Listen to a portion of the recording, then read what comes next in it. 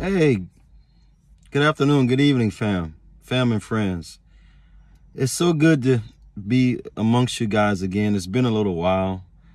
My name is Chaplain David Lee Williams, and on behalf of the Fit2Fight4Christ Ministry and Men of Majesty family and team, I want to greet all of you, amen, and the brethren with a holy kiss from the Lord.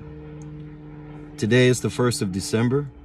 And I'm so thankful and so grateful that God, by his benevolent grace and his tender mercies, have allowed me and my family to be able to cross over into this new month, which is the last month and the 12th month of 2021. If you are watching this video, then you should count yourself blessed and highly favored because God has allowed you and your family to be alive today. And today is what I call the crossover. It's part of crossing over. It's part of crossing over into all that God has given us to do in the name of Jesus. And so, family and friends, I want you guys to know that, amen, as we are entering into this new season, as we are entering into this new level of grace and mercy that God has given us, I want you guys to just rejoice. I want you guys to be thankful.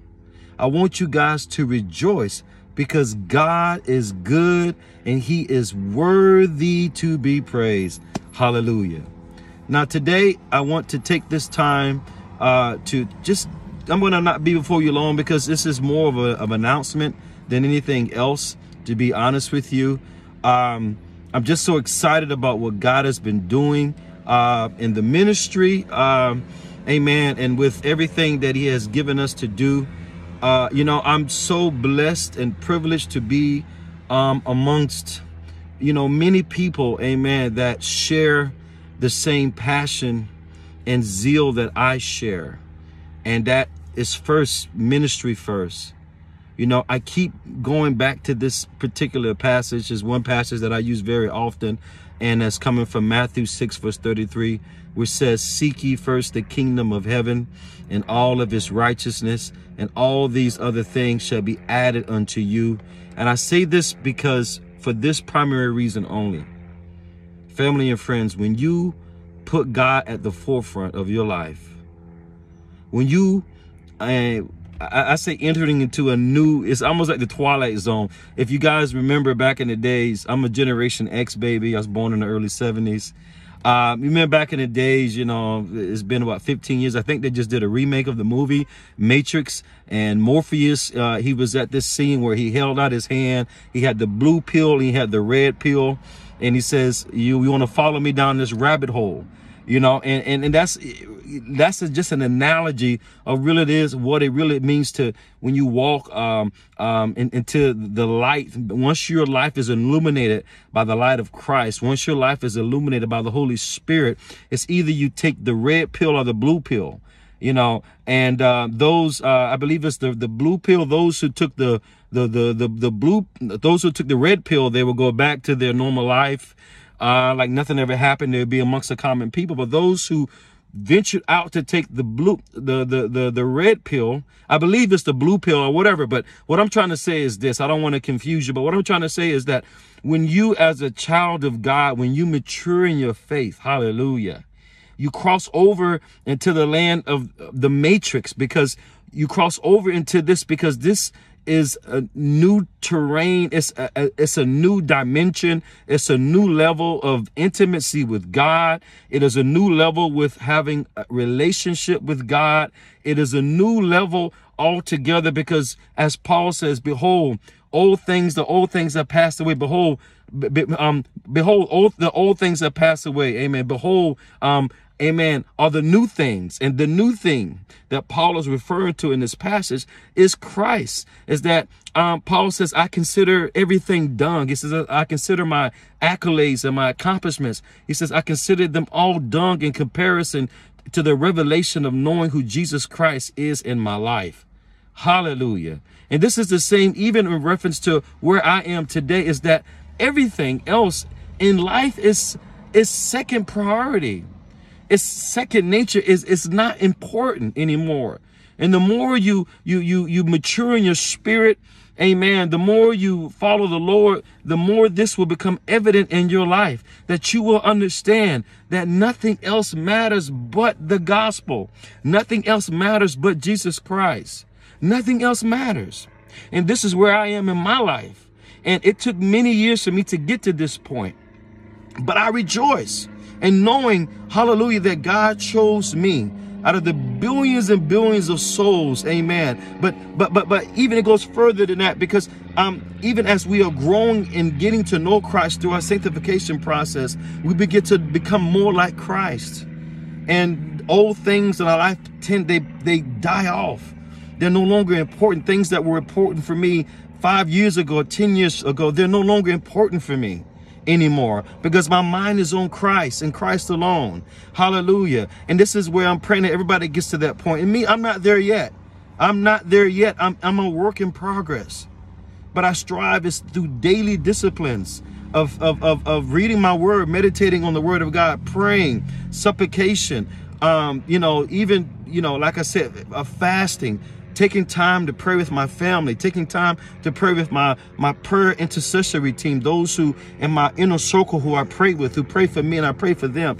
It takes all of these daily disciplines to have a closer walk with God. This is all a part of the sanctification process. And this is how we grow in the Lord. Now, I got off a subject, but in my spirit, I just wanted to share that with you as we have entered into this new month of December.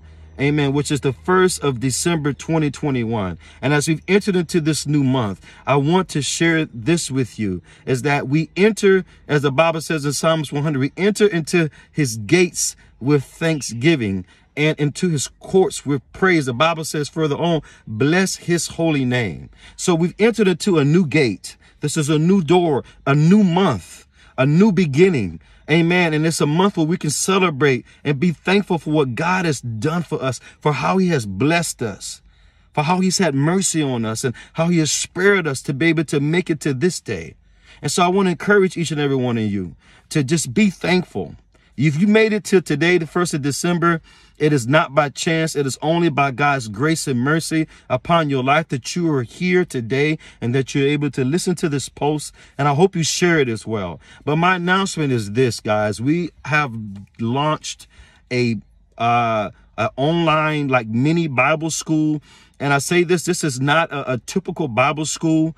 I'm not only an avid student, but I'm a continuing student. I'm at Christian Leaders Institute.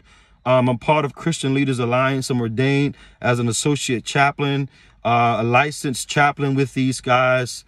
I'm part of the clergy. So I'm a part of the Christian Leaders Alliance, and I'm in Christian Leaders College now. Amen. Just getting ready to finish up on my degree. But I'm saying this because I don't want people to misunderstand this, is that this is not a typical Bible institution or Bible school.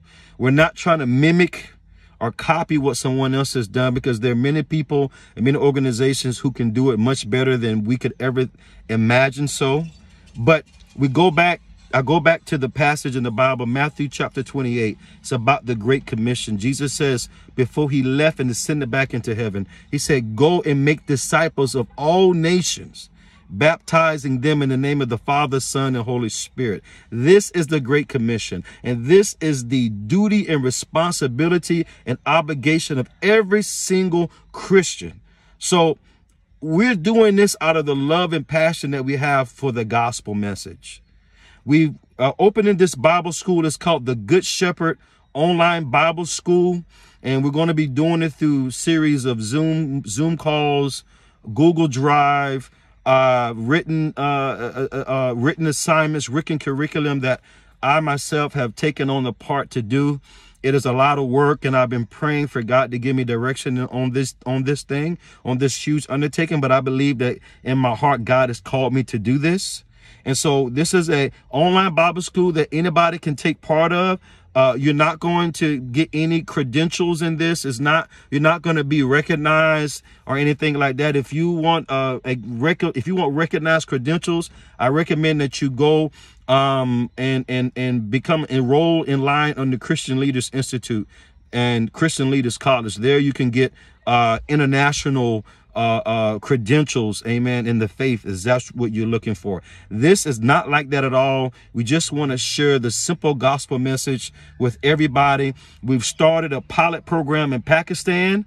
That's where we're starting at now. And then from there, we are praying that we can go into India and other developing countries who may not have or may not be privy and have access to the gospel message like we have here in the Western world. But this is what this Bible school is about. And I thank God for our local connection, our local pastor on ground, Pastor Abram Khalid out of Pakistan City, Punjab.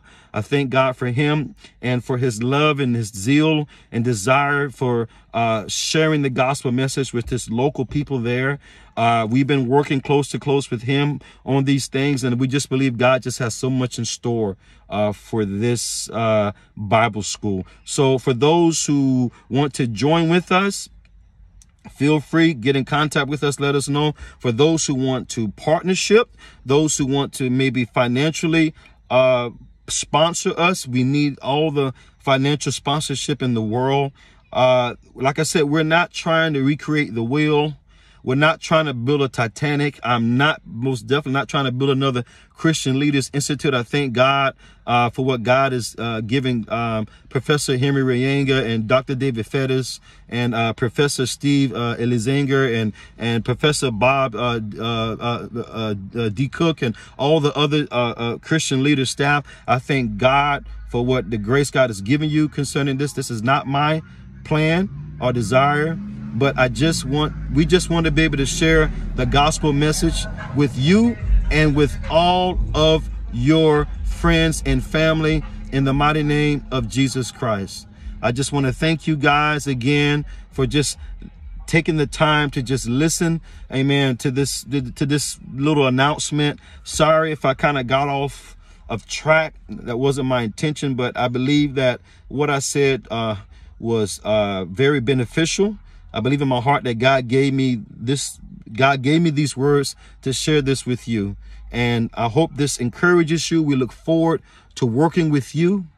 We look forward to working with your families, and whatever input you have, please feel free, reach out to us at Fit2Fight4Christ Ministries on Facebook.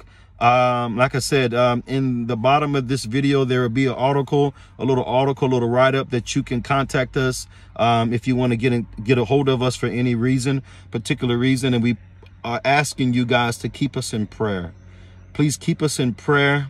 And I want you guys to know that we love you and that we are praying for you and your families in the wonderful mighty name of Jesus.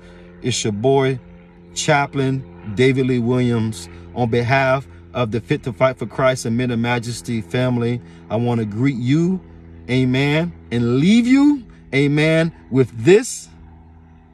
This means stay fit to fight for Jesus Christ. God bless you. Until next time, bye.